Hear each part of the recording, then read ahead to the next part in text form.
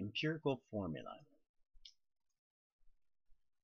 So an empirical formula is the lowest whole number ratio of elements in a compound. And this is going to be a mole ratio. And again, it is the lowest whole number ratio. For example, you could have a formula of a molecule that has 6 carbons to 6 hydrogens. So that's the actual formula of the molecule. Its empirical formula, however, will be the lowest whole number ratio. So its empirical formula would be just 1 carbon to 1 hydrogen. That's not the actual formula of the molecule. That is its empirical formula, the lowest whole number ratio. We can calculate this empirical formula from the percent compositions for a particular molecule, or if we know the masses of the elements within the compound, then we can calculate from that as well. So if mass is given, we can take that mass and we can convert it directly to moles, because remember, we're looking for that mole ratio.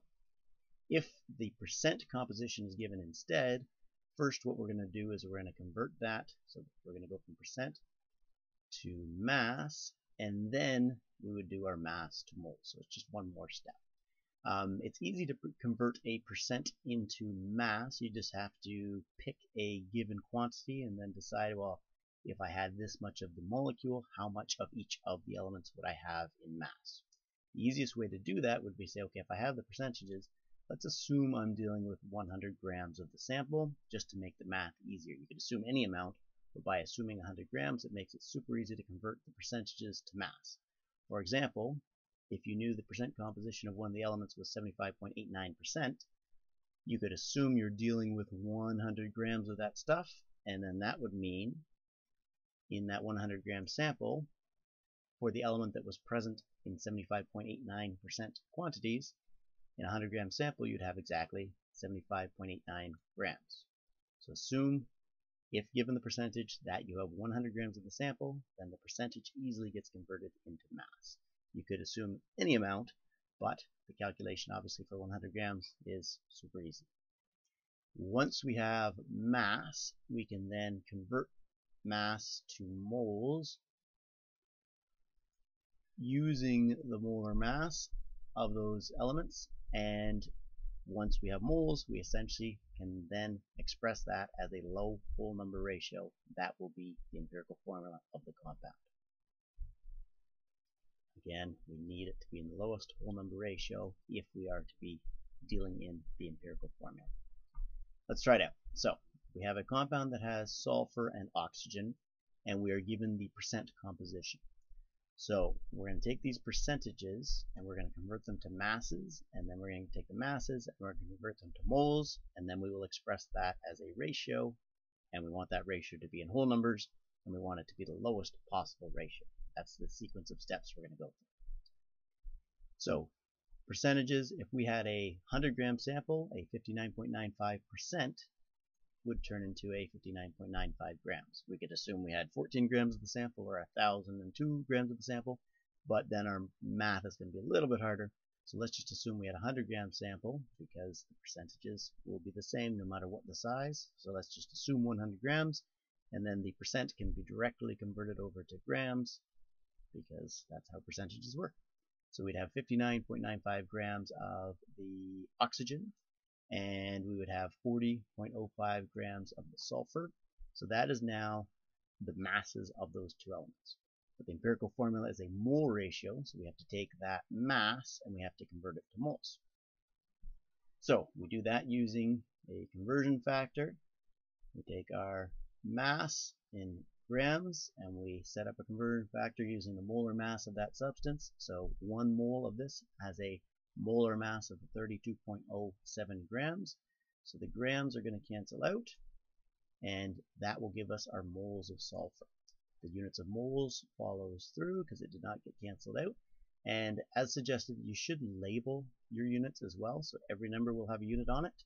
The units themselves can have labels so you don't confuse different things. Because we have our next substance where we have 59.95 grams of it, we know that the molar mass of this oxygen is 16 grams per mole. or 1 mole weighs 16 grams. We put grams on the bottom because we want grams to cancel out. We are looking for moles. So again, set up your conversion factor. Don't just do this on your calculator, write it out. Set up the conversion factor, cancel out the units, moles follows through. And again, if you label them, you won't confuse your different quantities for different substances. We know this is sulfur. We know this is oxygen because I labeled the units. So that is the mole ratio between sulfur and oxygen. However, it is not a whole number. So as empirical formulas are the lowest whole number mole ratio, we need to make sure we get all of those in there. We have the mole ratio. The ratio is 1.249 to 3.747 sulfur to oxygen. However, that is not a whole number. So the rest of the calculation is essentially just doing math to get these two to be whole numbers. Lots of different ways you can do that.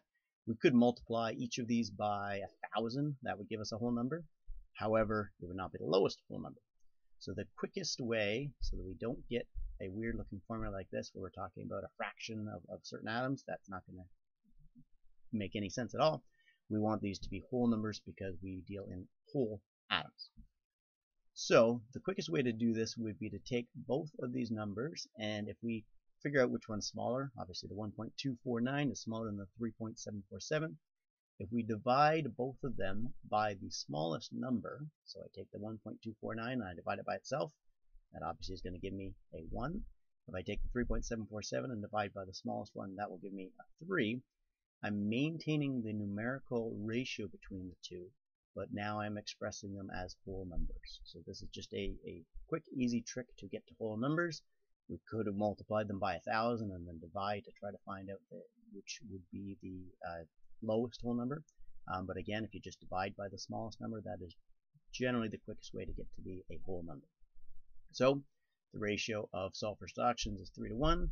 So we can then write the empirical formula. And again, this is not necessarily the real formula of the molecule. It is just the lowest whole number ratio for this molecule. 1 sulfur to 3 of these oxygens. And obviously as the formula, we use subscripts to express that numeric relationship. So, quick way to remember, great poem written by someone who's good at writing poems. Take your percent and convert to mass. If they're already given masses, you don't have to do that step. Take your mass and convert to moles using the conversion factor and the atomic masses or molar masses of the substances. Then divide by small, and if necessary, we didn't see this in the last example, if you still don't have a whole number at that point, you multiply till whole. For help on how to do that, you can take a look at our textbook. When you have decimals, as we'll see in the next example, these obviously are not whole numbers. So after dividing, so you take your percent, you convert to mass, you take your mass, convert to moles, then you divide by small. For certain numbers, you may not yet have a whole number. So for example, if you had 1.5, that's still not a whole number. So what you're going to have to do is you're going to have to multiply up to get all of those to be whole numbers. 0.5 can be multiplied by 2 to get to a whole number. A third can be multiplied by 3 to get to a whole number. If you think of these as fractions, how to get to a whole number will be relatively easy. Let's take a look at one where that happens. Some rounding's okay. We can say about 5% or so rounding is okay. So if you have like 1.999, that's definitely okay to round up to be 2. Even if you have 1.95, that's probably fine to round up to be 2 as well. Alright, let's try this one. We've got empirical, we want to find the empirical formula for this particular molecule here. We do some work and we find out that the percent of carbon is 48.64, the percent of hydrogen is 8.160, and the percent of oxygen is 43.20. So again, think of the poem, take those percentages and convert them to mass and then to moles.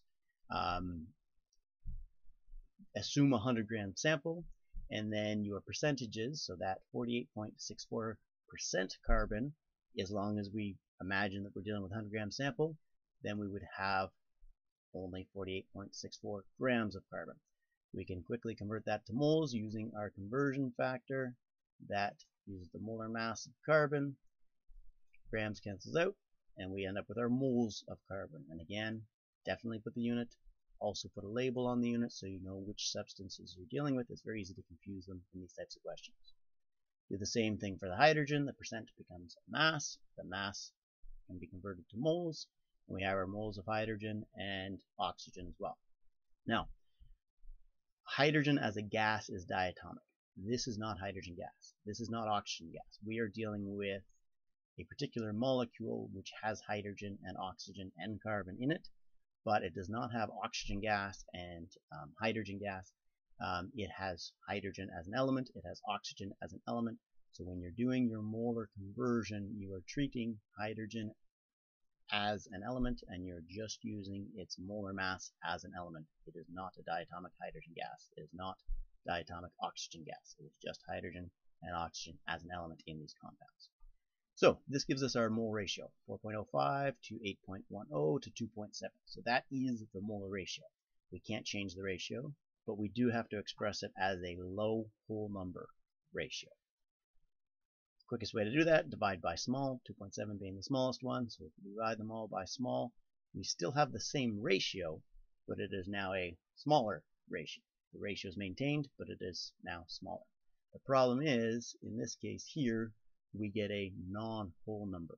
So we still have to maintain the ratio, but we don't want to express it as 1.5 carbons because it doesn't make sense to have 0.5 of carbon. So again, empirical formula has to be the lowest whole number ratio. So if we multiply each of these numbers by 2, we maintain the ratio, but they are now whole numbers. So the empirical formula for this compound will be 3 carbons to 6 hydrogens to 2 oxygens. And again, we had that ratio way back here. Let's go back to the very first time we got to moles. As soon as you're moles, you have the correct ratio. The only issue after that is to get it to be a whole number and to be the lowest whole number. In this case, we end up with 3 carbons, 6 hydrogens, 2 oxygens.